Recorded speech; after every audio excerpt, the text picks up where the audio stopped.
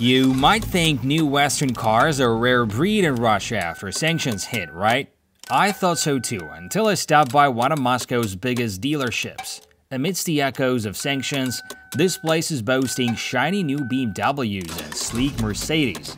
But hold up, there is a twist. These cars, with barely 10-20 kilometers on the clock, are labeled used. I'm not sure why, but it seems like another loophole to bypass those pesky restrictions. На эти фразы не смотрите, то, что написано с пробегом, это все машины новые. То есть там пробег, да, есть, он там 20 километров, но это как на любой стандартной машине. Still though, be prepared for shock. The prices are sky high.